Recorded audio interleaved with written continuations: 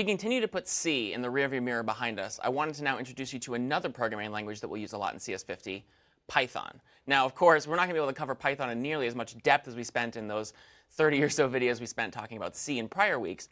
But the goal here is really to give you an introduction to the language so you can see some of the tools it has and figure out how you might want to use them best on your own. Now, Python is an example of a pretty commonly used modern programming language. It's probably in the top 5 or 6 at the time this video is being recorded. It's been around, though, for a while. It's been around for over 25 years. And it's really a great language choice for making some complex operations in C a lot easier. So you may recall working with C that string manipulation can be really challenging. And it also simplifies things like networking. And really, it's a general purpose utility language that you can use to do a lot of stuff. It's also very popular right now among data scientists for processing large sets of data and generating graphs, charts, and results from that. There is some good news, too, as well. So Python is pretty inspired by C, as a lot of modern programming languages are, honestly. And its syntax is going to look a little bit different, but it has some pretty consistent look and feel things to it. You're not going to see as many curly braces or anything like that that you did in C, but hopefully some of the style lessons that you learned along the way will come in handy for you here. To start writing a Python file, it's pretty straightforward. All you got to do is open up a file with the .py file extension inside of CS50 IDE. That will automatically syntax highlight it for you and show you that what you're typing is proper, valid Python or not. But unlike C, Python is not a compiled language. Or it is not necessarily a compiled language. Python programs can be run in a Python interpreter. This is similar to PHP, if you're familiar with that language as well, where you can just write your lines of code and have the computer just run through them one by one, executing as you go. Python programs can work in exactly the same way. One really important caveat before we dive into this, in CS50, we teach Python 3. There are actually 2 pretty popular versions of Python, Python 2 and Python 3. All the syntax and everything we're going to talk about in this video is Python 3 specific. And in general, if you're looking up documentation on your own, trying to figure out how to use a Python function or figure out if there's a Python function that does something you're looking to do, be sure to include Python 3 in your search instead of just saying Python, because you might get Python 2 results, which would not necessarily work. So let's go through some of the basic things that we can do in C and show you how we can do them in Python. So variables have 2 big differences from C. We don't have to specify a type anymore, so that's pretty cool. And we can declare them only by initialization. So you may recall in C that we could declare a variable by saying, for example, int x semicolon, but not actually assign a value to it, not initialize it. In Python, we can only declare variables by initializing them. So where in C we might say something like this, int x equals 54 semicolon. In Python, we just say x equals 54. And that creates a new variable for us in Python called x and assigns it the value 54. And notice here, Python statements don't need to end with semicolons. So that might be a nice thing, right? If you're the kind of person who, like me, oftentimes will forget to put a semicolon at the end of a line. In Python, you don't need to include them. You can include them and it won't have a problem, but you can also omit them to make your code look a little bit cleaner. Similarly, can we declare the following? String phrase equals this is CS50. And to do this in C, we would have to pound include the CS50 library, because string is not a native data type in C. But it is in Python. We can just say phrase equals this is CS50. And in fact, we don't even have to use double quotes. Python actually supports strings with double quotes or single quotes. And this is actually really useful if you need to declare a string that has quotation marks in it. You can just kind of alternate back and forth between using single quotes on the outside, double quotes on the inside, single quotes inside of that, and so on. And that's actually kind of useful if you're the kind of person who's working with a lot of text, for example, or in particular with databases. The conditional statements from C are all available for you to use, but they might look a teeny bit different now. So whereas in C we might say something like this, if y is less than 43, or z equals 15, and then we have some code. That's not what it looks like in Python. It looks a little something like this. If y is less than 43, or, literally using the word or now, not using 2 vertical bars, because in Python we can do that, or z equals 15, colon, instead of open curly brace, and then whatever code we have, close curly brace, and then some code below. In Python, all comments are introduced with the pound sign or hash mark like this. So this basically just indicates that this is a comment. So here's an if-else statement that you might be familiar with from C. In Python, it's going to look pretty similar. Again, it looks just like this, where we now, well, actually, we have and here. So previously in C, we had if y is less than 43 and z is equal to 15. In Python, just like where or was translated from 2 vertical bars to the word or, in Python, we've translated 2 ampersands to the word and. So we don't have to use 2 ampersands anymore. We can just literally say the word and. And then we have the else there. The else is not that big of a difference. This one is a little bit different, though. So if course number equals 50, we do one thing. Else, if course number is not equal to 51, we do something else. In Python, we don't have else if. We have elif, not else if. But otherwise, it's going to behave exactly the same. So just, again, trying to cut a couple of characters out of what we have to type. And again, instead of using course num not equal to 51, we can do elif not course num equals 51. Again, it's a little bit of a twist, but we can, again, use these English words. We're not having to use the exclamation point symbol, the vertical bar symbol, the ampersand, all of that sort of taken away that junk, and we can just start to speak English almost in Python. And that's actually one of the reasons that people find this language popular, is because generally if you think you want to write something in English, you're actually pretty much on the way to writing it the same thing in Python. And as I pointed out, we don't have else if. It's just one word here, elif. Just like before, though, we end our lines now with colons, and we indent our code blocks. And as we'll see a bit later, indenting in Python is super, super, super important. We also have question mark colon, the ternary operator. It looks a little bit different. I'm going to show it here just so you see it, but generally it's a little bit weirder, so you might not use it all that frequently. So here what we're doing is we're getting a character in C, and then if that character is a letter, alphabetic gets assigned to the value true. Otherwise, it gets assigned to the value false. Here, that line would look like this. It's a single line of code, and we have our true and false. Notice that they are now capitalized as opposed to in C where they're lowercase. Again, these little syntax differences are the kinds of things that when you're learning a new language, these are the things that will vary a little bit from language to language. But it's the general concepts here that we're concerned with, and these will become second nature to you pretty quickly if you use Python for more than a week or so. We have this function called input, which we can use. It's native to Python, and we can use that to collect user input at the command line, just like we did in CS50's library with get char, get float, get int, and so on. Although those functions, again, are also available for you to use in Python. We rewrote them in Python for you. We have 2 kinds of loops in Python. So in C, we had 3. We had while loops, do while loops, and for loops. Here in Python, we don't have do while loops anymore. We only have the 2, while and for, although they're a bit more flexible here. So here's an example of some C code where we're using a while loop. We initialize a counter to 0, and then so long as that counter is less than 100, we print out the number, and then we increment the counter by 1. So this loop will run 100 times, printing the numbers 0, 1, ... all the way down to 99. To do the same thing in Python, it would look a little something like this. Counter equals 0. Again, we're leaving off the type specifier because it's Python. We don't need it. There's no semicolons at the end. And then while counter is less than 100, again, no extraneous parentheses here either. We're really trying to streamline what we can. Then we just print out the counter, and we say counter plus equals 1. This is another catch here in Python. Plus plus is not the increment by 1 operator. We have to very explicitly call out counter plus equals 1. We can't say counter plus plus. But otherwise, this would do exactly the same thing. Print out 1 line at a time the numbers 0 to 99. And notice also that we don't have to include that \n that we did in C when we were using printf. In Python, by default, it assumes that if you're printing something, it's just going to tack a new line on at the very end for you automatically. So that's kind of nice. Here's a for loop that would do, again, pretty much exactly the same thing that we just saw. It initializes a variable x to 0. And then so long as x is less than 100, it will print out the number. And then at the end of every iteration of the loop, it will execute the line x++. So we'll again have 0, 1, ... all the way down to 99. In Python, it looks a little something like this.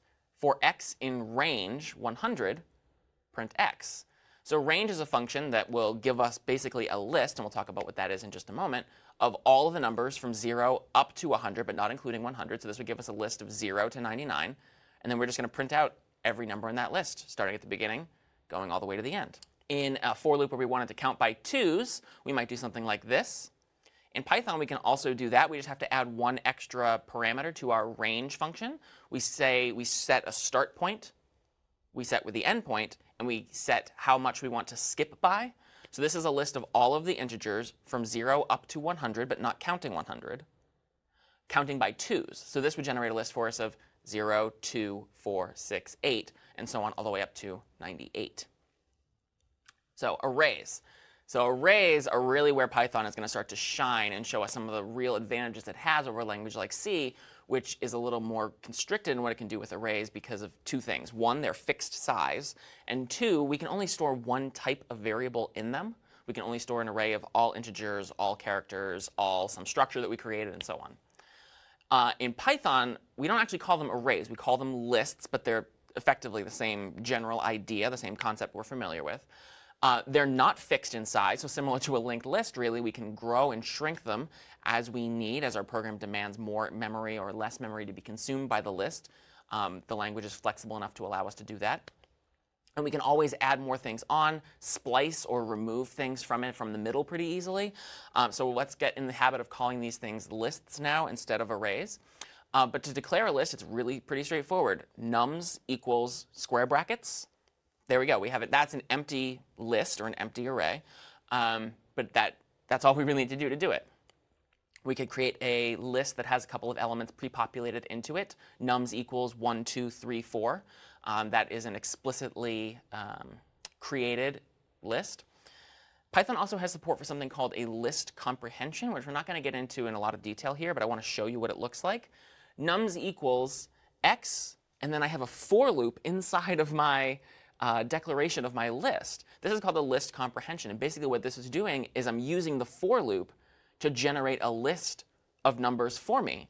And instead of doing anything with that list, like where I was printing them out before, I'm using that list that the for loop generates to assign it to nums instead. So what this would do is create a list of 500 elements, all of the numbers up from 0 all the way up to 499, because again, range excludes that final parameter. So we're not including 500. Our range has 500 things in it, but it's going from 0 to 499, not 0 to 500, which would be 501 things in the list.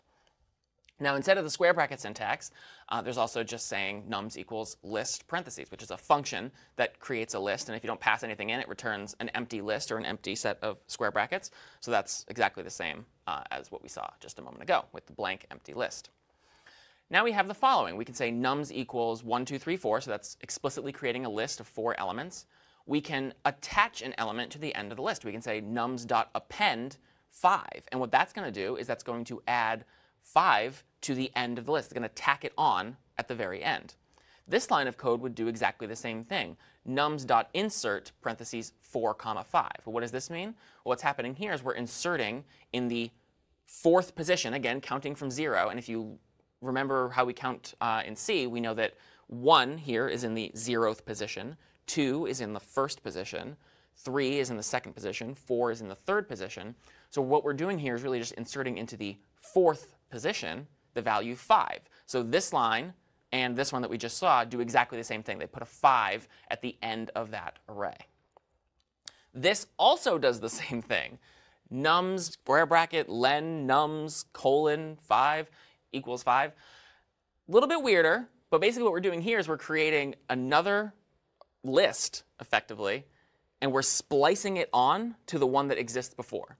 So what I'm saying is I'm creating a new list. There's a list there with a single element, 5, and I'm saying the nums list from position 4, which is the length of nums, forward, gets this list assigned to it. So if I had put 5, 6 there, after this would execute, I would end up with nums equals 1, 2, 3, 4, 5, 6. So this is how I can perhaps attach one list to the end of another list, as opposed to attaching one element to the end of a list.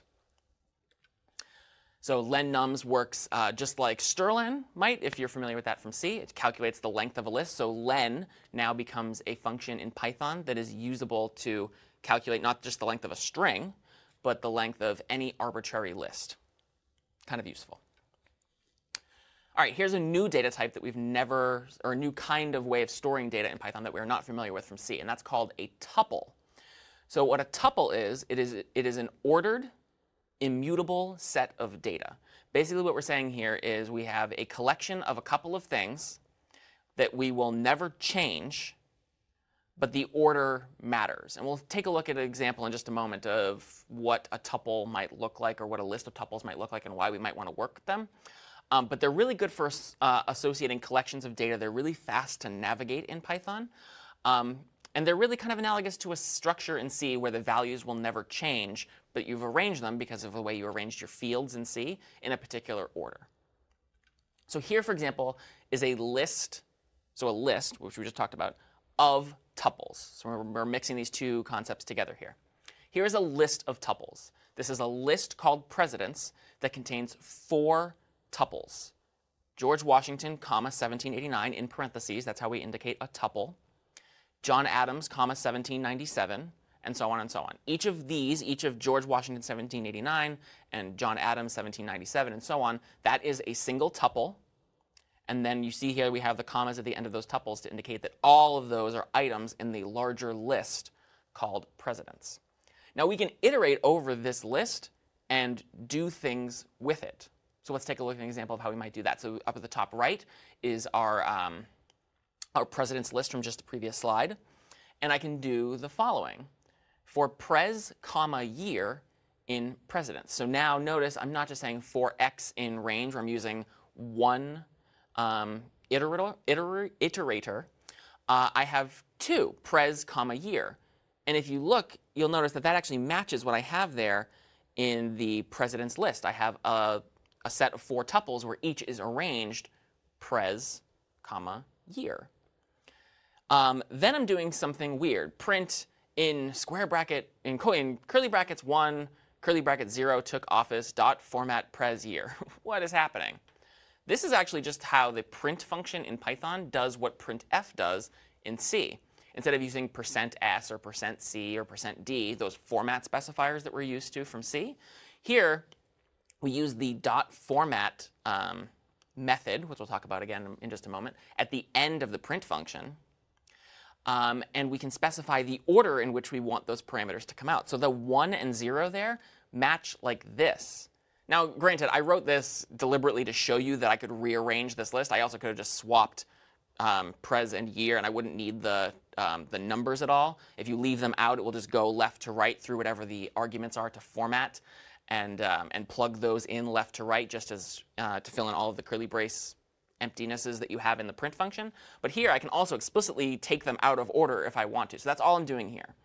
I'm getting a list. I'm getting a single tuple from this list, and I'm basically printing its elements in reverse order, plugging them in.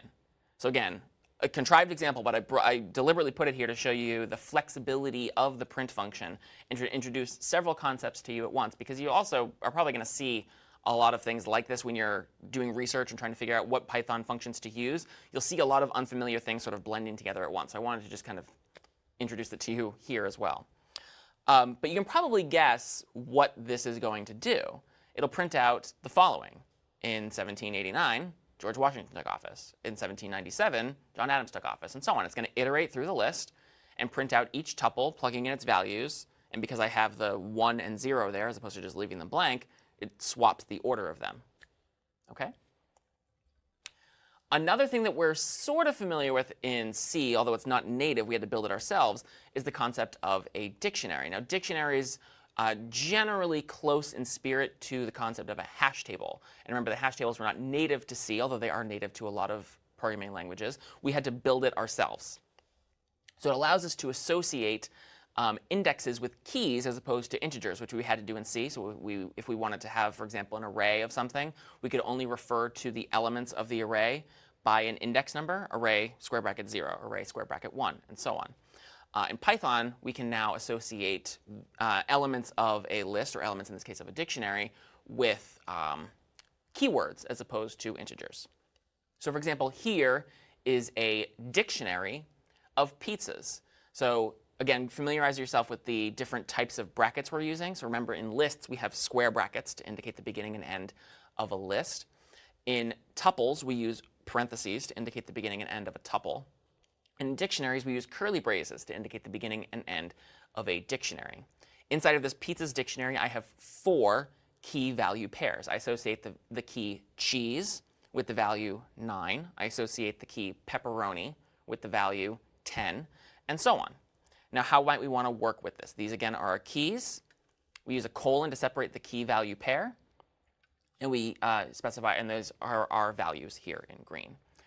I can change the value of different key value pairs in the dictionary as well. So I could say pizzas, square bracket, cheese equals 8. And now the key cheese is not associated with 9. It's associated with 8. I could use the different keys in my dictionary in Boolean expressions like this. If pizza, square bracket, vegetables is less than 12, I could do something. I can also add new keys to the dictionary, key value pairs to the dictionary, without having to do anything crazy. Pizza's bacon, that key didn't exist before, equals 14. Now we have a dictionary that has 5 different key value pairs in it. Again, pretty straightforward to do. But we've introduced a new problem. If we don't have integer-based indexes, like we did in C, how do we iterate through the dictionary? We can't just iterate over I guess we could maybe iterate over the keys alphabetically, but then we would have to sort them alphabetically. That feels kind of messy. Fortunately, we can do this, and it's because of the flexibility of the for loop. And I pointed that out to you a little bit earlier, and I said we'd come back to talk about how the for loop was more flexible. Let's see an example of this. So the for loop is not just used to count from one number up to another. We can also use it to iterate over the elements of a dictionary. So instead of saying for x in range 500, which is going to do something 500 times, I can say for pi in pizzas.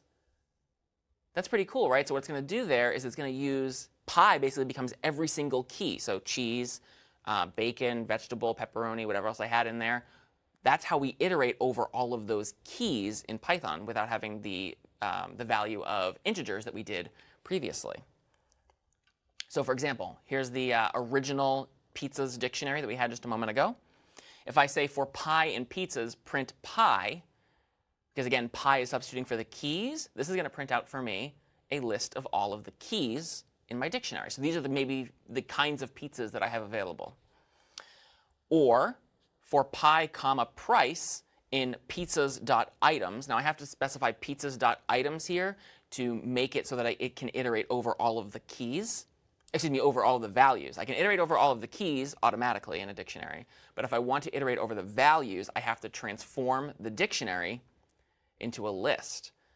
In order to do that, I need to use the .items method to transform my dictionary into a list for purposes of just iterating over this.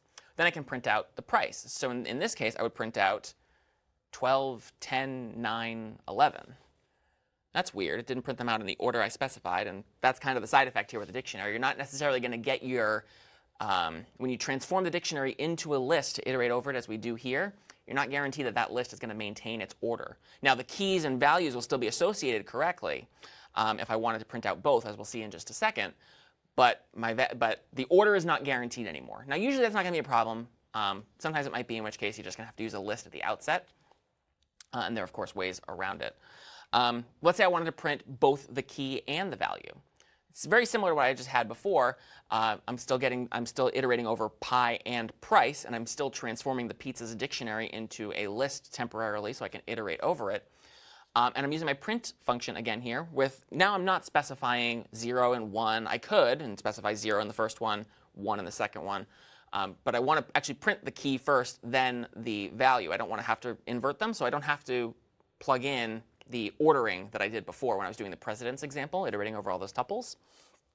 And this would print out a whole buffalo chicken pizza costs $12. A whole cheese pizza costs $9. Again, going through each element and getting the key value pair and printing it out as I indicated. So that's how I can iterate over an entire dictionary, printing out all of its elements, again with the caveat that it's not ordered, so I'm not guaranteed to get them in exactly the same order I put them in. But again, that trade-off is probably going to be worth it most of the time. So now we've seen a lot of examples of this, how to interpolate variables similar to printf, where we would use % substitution. In Python, we've seen this one quite a few times. There's also this one, which would allow us to concatenate strings together. So here I'm not doing any interpolation, but I'm plugging in the variable pi and the variable price, transforming it into a string. Because everything else here is a string, so I need to transform that number into a string to make this work correctly. So that's what the str function there does. But this again would work. So a whole cheese, pizza, costs, dollars, 9 turned into a string. You might see this, which is actually really similar to you from printf, but it's deprecated in Python 3, so you don't really want to use it, even though it might be more familiar to you because it's similar to printf. So you might see it, but try and avoid using it because it is deprecated. So again, Python is not just a main function that we just run down all the lines. In fact, Python doesn't have a main function by default. We have to kind of explicitly force it to have a main function if we want to. But it does support functions more generally. And we don't need to specify the return type of functions. And we don't need to specify the data types of any parameters. So recall from C that we had to specify like int square. Maybe it took an integer as its input. So int square, parentheses, int x, semicolon, or all this stuff we have going on. We don't have to specify any of those data types. We just have to specify the name of the function and any parameters that it takes. We introduce a function using the keyword def. So basically think about it as like defining the following function.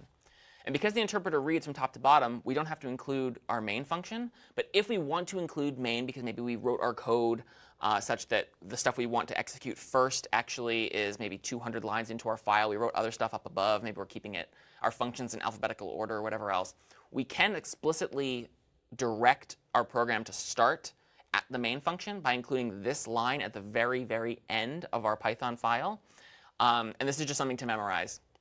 If underscore underscore name underscore underscore equals quote underscore underscore main underscore underscore quote colon and then tab in main parentheses. This is one of those things that you don't necessarily have to use because if you write your code such that the first line is the first thing you want to happen, it's going to be fine anyway. But if you write it out of order, this is just one of those things you just have to memorize. Sorry. So defining a function, pretty straightforward. Let's define the square of x, like we just did a second ago in C. Def square parentheses x colon return x times x. Pretty straightforward. I could also do this. I could return x times 2. Well, actually, this operator here is a built-in, which C did not have, exponentiation operator. So this is return x squared. I could also be really convoluted and write my square function by adding x to itself x times. It doesn't really matter. As long as the result is the same, it can be a black box, just like we talked about in our function video. We don't necessarily care how the square function is defined as long as it does what we expect it to do, as long as printing the square of 5 prints out 25. All right, now here's something entirely different. Let's talk about objects. So objects we have not covered yet in CS50. And Python is an object-oriented programming language. The closest thing we have to an object is a C structure. So C structures, you may recall, have a number of fields in them. We might call those fields, particularly in an object-oriented context, properties. But those properties are never kind of able to just be on their own, right? They're always bound up and tied into some definition of some C structure. So if I define in C here, as I do at the top right, a car structure that has 2 fields or 2 properties in it, year and model, I might be able to say the following. Struct car Herbie. I'm declaring a new variable of type struct car called Herbie. And I'm saying Herbie.year equals 1963, Herbie.model equals Beetle. Totally OK, right? Because in each case where I'm using year and model, I'm associating it with some structure of that data type, in this case, Herbie. But I could never say this. This is not valid in C, at least with what we have here, because year and model don't just kind of hang out on their own. They're attached to they're part of what it means to be a struct car. So we always have to associate them with a struct car. So that would not fly. So that's sort of the analogy of object properties to C structure fields. But objects, in addition to having properties, also have methods. And you've heard me use that word a couple of times so far in this video. Methods are basically functions that are inherent to what it means to be an object. You can't call that function just kind of out of the blue on anything. You can only call that function on objects of that type, on objects where that function means something. So properties and methods don't ever stand on their own. They're always part of what it means to be an object. And because of this, like, objects become a lot more important, right? If you have these properties and you have these methods and they're always dependent on objects, that's where the term sort of object-oriented comes from. The object is the most important thing. We don't pass objects into a function. We call methods on objects. And that's the general syntax that you'll see in a lot of object-oriented programming languages is some object and there's some method, which again is just another word for a function, that is associated with it that we are calling on that object. We'll take a look at an example of this in just a moment. Now, objects are not necessarily generic. We can actually create our own specific kinds of objects, just like we create our own specific types of structures in C. And the way we do that is using the class keyword. The class keyword introduces a new kind of object. Every class, so every new kind of object you create, requires an initialization function. We didn't have to do this in C. But basically what it does, and you'll also hear this term as a constructor. You'll hear that commonly used in languages like C++, for example. And basically what it does is it creates an object for you and it assigns the value of some properties automatically. Remember that in Python we can only declare variables by assigning them a value. So basically this is the analogous idea. We are creating an object of a particular class and we are filling in all or many of the properties of that object with some data. Then, in addition to defining the properties of the object, we also have to define functions or methods that can apply to the object. Every method that we define inside of the class has at least one parameter, and that parameter is canonically, although you don't have to call it this, is called self. And basically all it is a reference to the object so that we can always know what object we are talking about. So every function that you write, every method that you write in a class to define some new kind of object will always have one more parameter than you think you need, because the first parameter there will always be self. Let's try and distill this into some actual code so you can see what we're doing here when we're talking about defining a new kind of class, defining some methods, and then we'll see how we can apply those methods to objects in that class. So here's a very simple class called student. So class student with a capital S, apparently this means that I am now going to create, whenever I want to create a new student object, I'll use that capital S student keyword. And I'm defining three functions. The first is that constructor, that initialization function, which is always called underscore underscore init underscore underscore. Now my student apparently is going to have two properties. They're going to have a name and an ID. But because I'm defining a method inside of that class, I always have to include that self parameter so that I always know what object I am talking about, or what object is being invoked here. Inside of my initialization function, I'm doing something pretty straightforward. I'm just saying self.name equals name and self.id equals ID. So I'm assigning the name and ID properties of the student object to be whatever I pass in here. And then I have another function called change ID, and apparently I use this and to change the ID of a student, the ID number of a student, after I've already created them. Because I'm assigning the ID when I initialize it. But here, apparently, I've already created the student object, and I'm going to change it. So change ID takes two parameters. Self, again, so I know which student, which capital S student object I'm talking about, and the ID number that I want to change them to. And then I have a function called print, which takes just one parameter, self. It's apparently not going to take anything else, but still, I always have to indicate the self parameter always has to be part of any methods that you define for a class that you create. And apparently what I'm doing here is printing out self.name and self.id with a little dash between them. That's what's happening there. It's just some variable interpolation, just like we saw before. I'm just printing out self.name dash self.id. So what would happen here? So I'm creating a new variable, a new object called Jane. And this is my initialization. I'm calling the constructor function. Jane equals student with a capital S. Again, that's the name of our class. And I'm passing in two values, Jane, which I apparently want to map to self.name, and 10. So immediately after this, what would happen is I would have a new student object called Jane. And Jane's name field would be Jane in quotes, and Jane's ID field would be 10. So if I printed it out, and you can actually take this code and recreate it in CS50 IDE and see it for yourself. If I then printed it out, I would print out Jane space dash space 10. Then if I executed jane.changeID 11, you can probably guess what would happen, because then I then printed again, it would print Jane space dash space 11. So that's just some examples of defining a class, defining methods, assigning properties. Again, all of this sort of is inherent to what it means in an object to be working in an object-oriented programming language.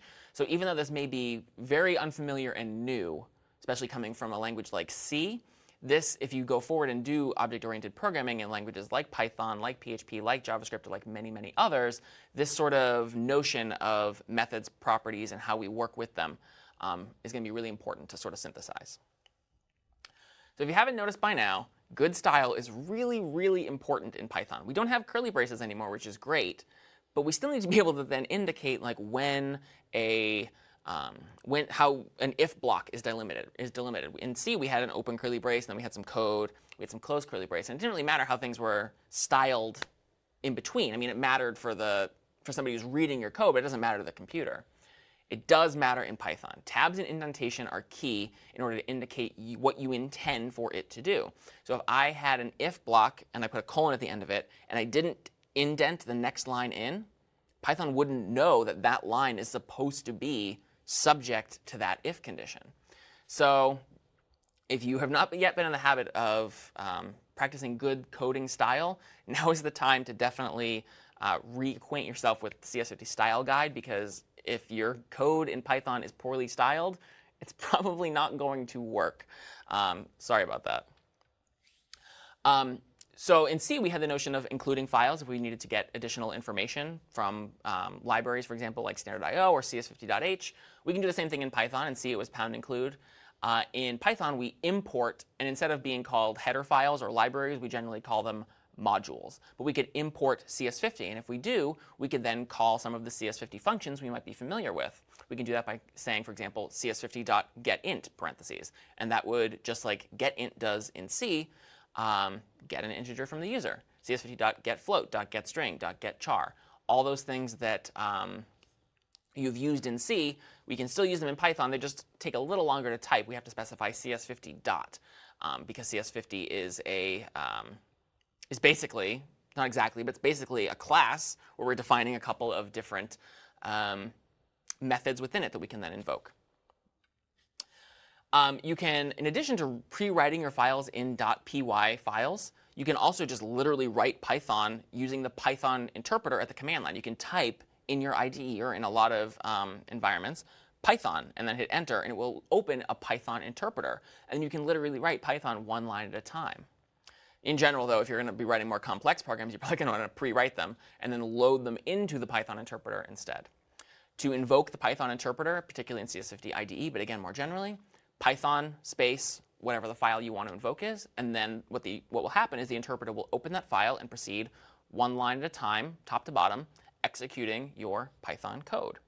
And if you really want to make your Python programs look and run a lot more like C programs, for example, in C, once we compile a program into, say we make hello, we then have ./hello, we can include this line in red at the very top of our Python file, and then we can execute the line in blue after we're done saving the file. And then we can actually, instead of typing Python and then some whatever we want to call it .py, we could then just write // blah, blah, blah, .py. So again, I know that was a long video. There was a lot to cover in that one. And we've really only just scratched the surface of introducing you to Python. But it is an amazing language, incredibly flexible. And it's a tool you're really going to want to put in your programmer's toolbox if you're ever doing anything like data science or complex string manipulation, or really just familiarizing yourself with the language that you can use both at the command line and in a web development context. And we'll talk about how we can use Python in a web development context in another video on Flask. I'm Doug Lloyd. This is CS50.